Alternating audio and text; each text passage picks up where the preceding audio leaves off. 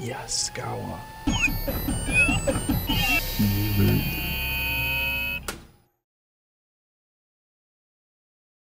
This video shows how to use the sequence table in LogicWorks.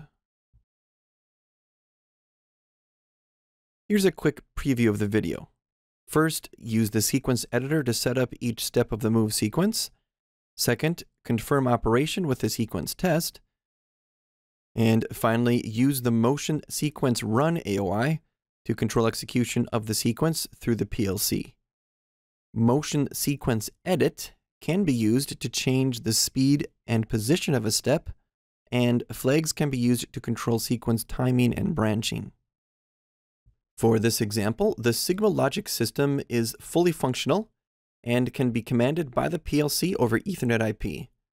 This is the same setup shown in the Quick Start video series. The sequence table allows the user to configure a series of moves directly in the SigmaLogic instead of sequencing the motion axis move instructions within the ladder environment of RSLogix. First, power up and connect with LogicWorks. Start a new project, connect, and to verify the current configuration, use Receive from SigmaLogic Axis. Continue without saving the untitled project. After upload, choose Save Now and name it Sequence Table Basic. Under Configure, Units, confirm this example is load type linear, working in units of millimeter with a 10 millimeter screw. Options shows hardware overtravels are used. Under Monitor, there are no active alarms, and the actuator is at the 0 position. Under Test Run, Motor Test, the 0 position can be set if homing is not yet implemented. Now on to sequencing. The first example will be a very simple positioning sequence. Step 1 is an absolute move to 0. Then after 1 second, step 2 is a relative move in reverse. This motion sequence will be accomplished using the following process. First, build the sequence table. Then use sequence test to be sure it works properly. And finally, use the MSQR AOI in RSLogix to initiate the sequence from the PLC. Under Sequence, start with Step 1. Items under Before the Move can be left blank for now. Under Executing the Move, choose Move Type Absolute. Enter the profile parameters for XL, decel, position, and speed. And comment Absolute Position 0. Under After the Move, check the box Delay for 1000 milliseconds. Under Branching, the field for Otherwise Jump to Step can be changed from End to any other step number. Enter 2. Now to build Step 2. To save time, copy Step 1, and on Step 2, paste. Change the move type to relative and distance to -50. To move in reverse, the relative distance must be negative. The move time is calculated for reference, and comment as relative reverse. Then select Jump to Step as End Sequence. Leave the other options blank for now and file save. To test the sequence, go to Test Run, Sequence Test, Test Mode Enabled, turn on Test Mode, and send to SigmaLogic Axis. Connection status Sending appears at the bottom. When sending is complete, click Servo Enable, and enter starting step 1 and use the Start Sequence button. The active sequence step is highlighted in the sequence test. I'll run it again.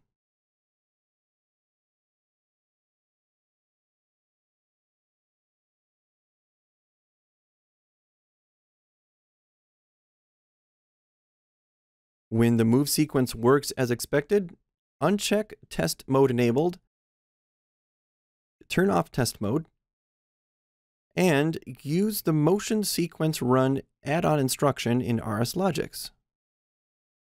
This example uses RSLogix 5000 version 20.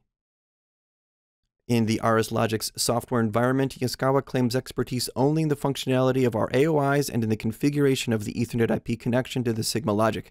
This is not training on RSLogix or application programming. All RSLogix programming and networking questions should be directed to Rockwell. This example simply has a contact in front of the MSQR instruction, which has been loaded with variables. First, enable the servo with MSO. In Motion Sequence Run, set the step number to 1 and the other parameters to 0. Activate the AOI, and motion begins. The AOI displays the current step.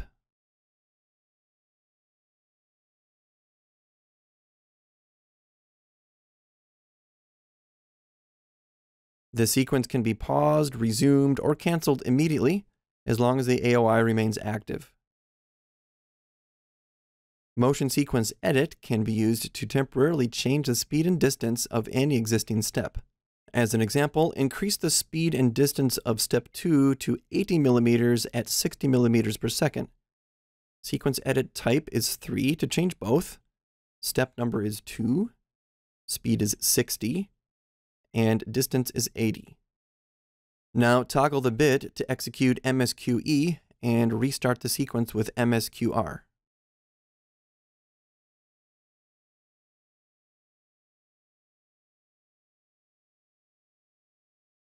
The relative move is now 80 mm forward instead of 50 mm reverse. Note that this is a temporary change. The distance and speed stored in the sequence table will be loaded the next time the unit is powered up. This is the basic process to implement a sequence table in SigmaLogic. Now follow the same process to implement a more complex sequence, which includes absolute, relative, and registration move, with an optional branching to a blended move.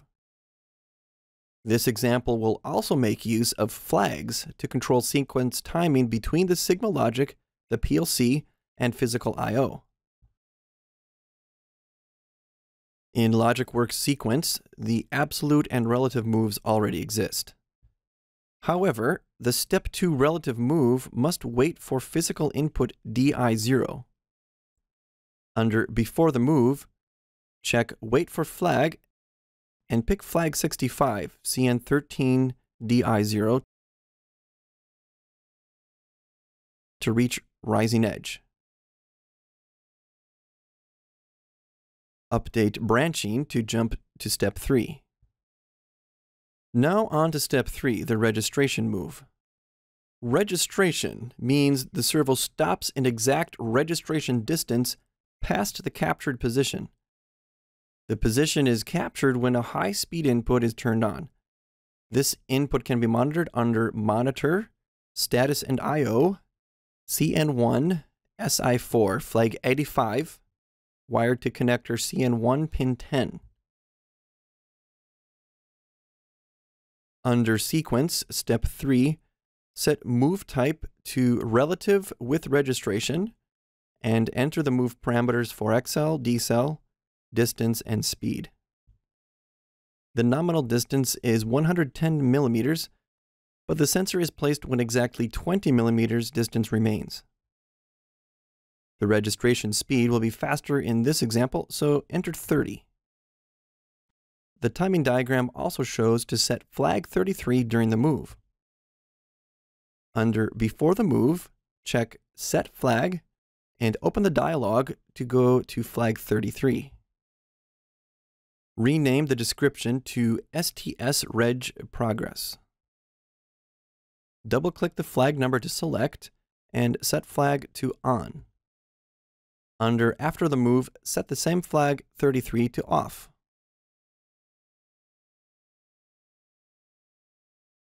When an Ethernet IP status flag, such as this one, is turned on and off by the SigmaLogic, it can only be read by the PLC. It cannot be changed by the PLC.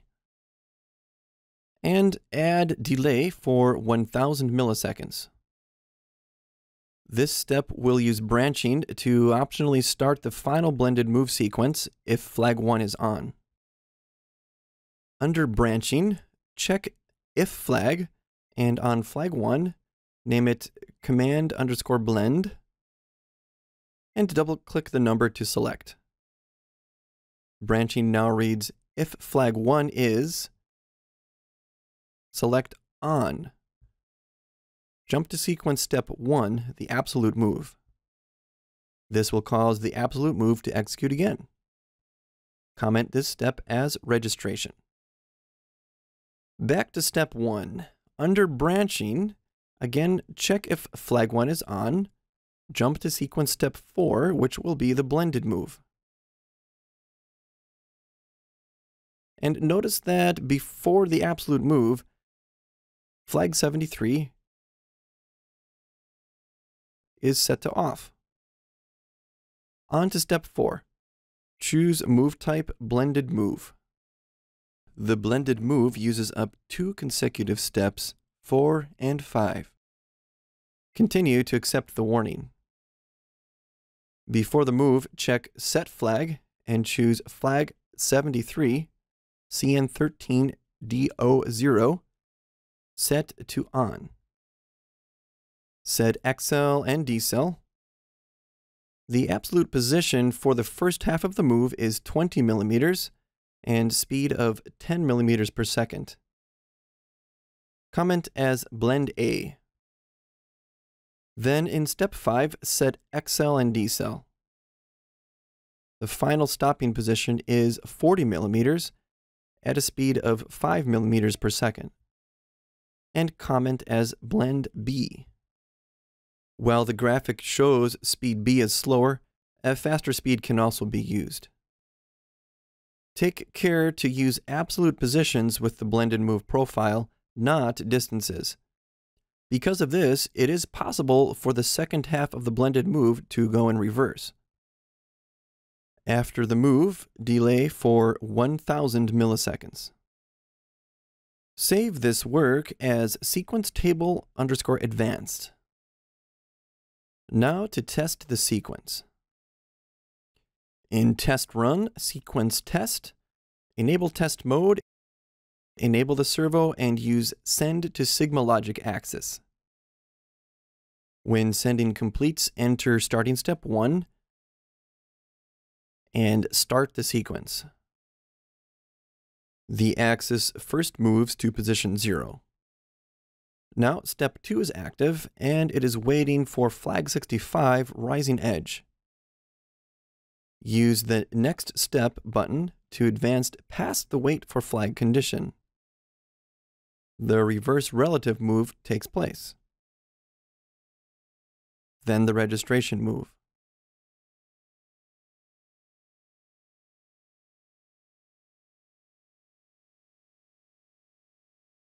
Since the blended move depends on a conditional branch, this will be tested individually. Use motor test to go to target position 0.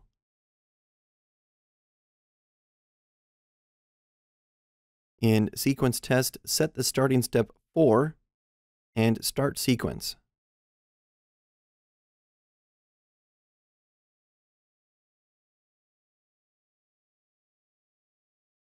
When the move sequence works as expected, uncheck test mode enabled and turn off test mode.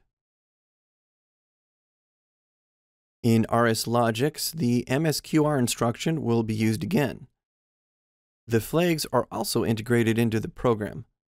These flags can be found in the watch page under the axis structure, which in this example was named Yaskawa Servo_1.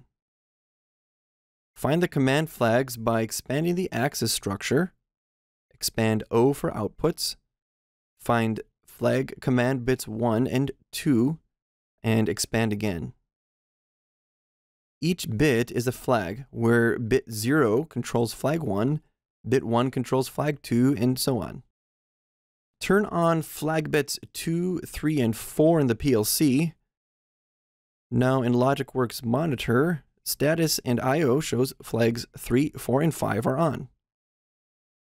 This program has a simple ladder rung to command flag 1, which is output flag command 1, bit 0. Flags 33 through 64 are commanded through flag command bits 2. The status of these same flags can be read as inputs to the axis structure. Expand Yaskawa servo_1 I for inputs, find flag status bit 1 and 2, and expand. In this program, status flag 33 is written by the SigmaLogic. It appears as input flag status 2, bit 0. Now let's run the sequence table. First, enable the servo with MSO. Start the sequence at step 1, and the absolute move takes place. LogicWorks shows it's waiting for flag 65 input 0, and monitor status and I/O shows the flag is off. I'll flip the switch for DI0,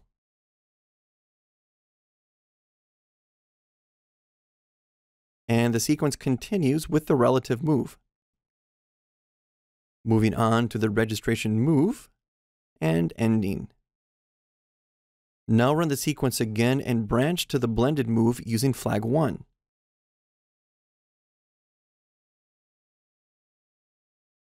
Before switching on DI0, toggle command flag 1. I'll flip the switch for DI0. Here's the registration move.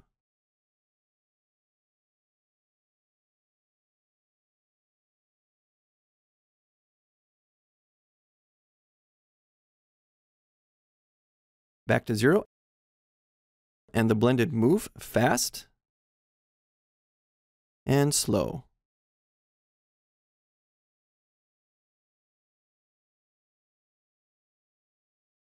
Let's run that again one more time.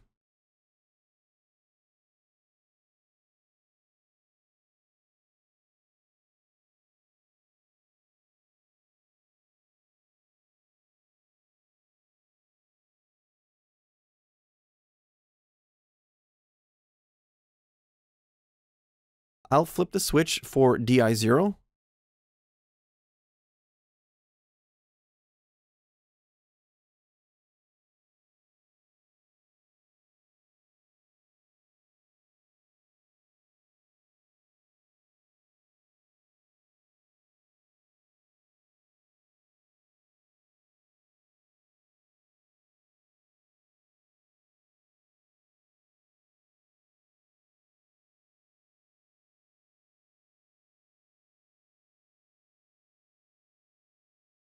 Thanks for watching this video, and remember yaskawa.com/SigmaLogic for videos, documents, software, firmware, AOIs, and more.